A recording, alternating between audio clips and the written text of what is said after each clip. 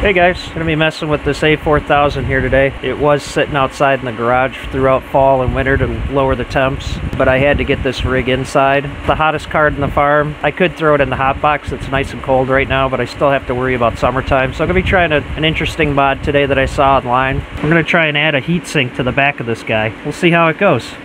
Here's the relative temps. So it's sitting at 59 with the 74 on memory. And then the first card in the rig is sitting at 43 and the next one's at 40. So we'll come back to those temperatures and see if we make any kind of improvement. I'm gonna pull that card out of there and see if this works.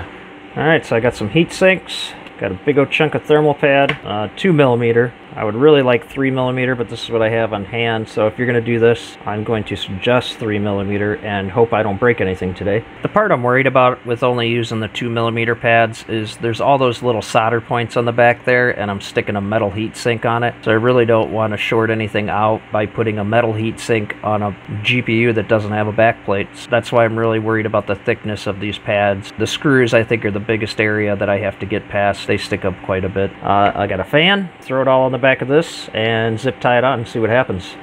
So I got the thermal pad cut. By the way, I went with the Thermal Odyssey because I had it on hand and it hasn't worked for any of my other projects, so this will be a great project to use it on. And I wanted to see what temps are like if I just throw the fan on the back, see if that does anything. So we're gonna try this first, the safer option, before I go throwing that on there. So get some zip ties on it, get it in there.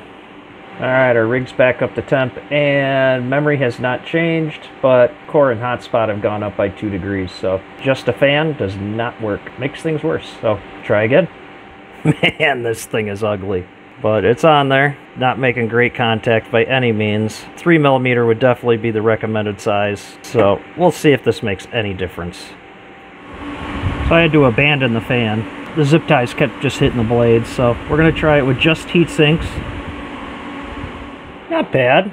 Dropped about 2 degrees from core and memory, so I gotta figure out some creative way to keep that fan from falling off of there. See if we can drop that even more. This is the dumbest thing I've ever done. Yeah, this is the dumbest thing. So a zip tie to hold it there, zip tie to hold it there, and then 3 zip ties across. It's in place. We'll see if I have enough room to plug the riser in. Ugh. Alright, temps are back up, and we have shaved off about 6 degrees off the memory.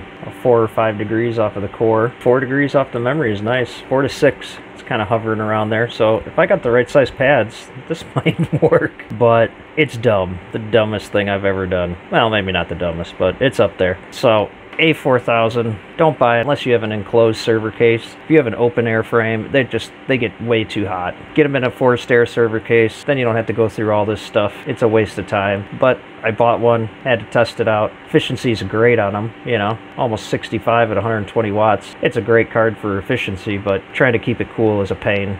Alright, so I went and ordered the 3mm pads, but they still weren't quite thick enough, so I reused that 2mm pad. I only went with 2 heat sinks this time, and kind of cleaned up the zip ties a bit. It's still pretty ugly, but it's a little bit cleaner. It didn't change much from the original test I did, so I think maybe if I want to redo it, I might just do smaller heat sinks and keep them right on the memory. That might help a bit more. So thanks for hanging out today, guys, and I will see you on the next one.